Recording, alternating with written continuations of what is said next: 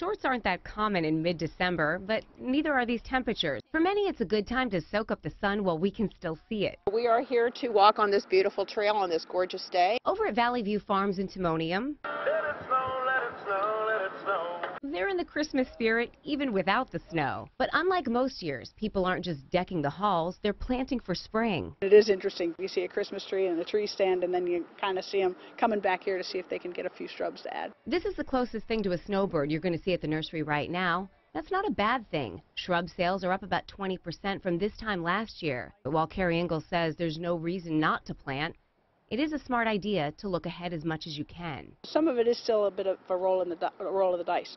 Most of these other plants, it's been cold enough this year for them to slow down and go a little dormant, but if it stays real warm and they start growing, then a cold blast could really do some harm.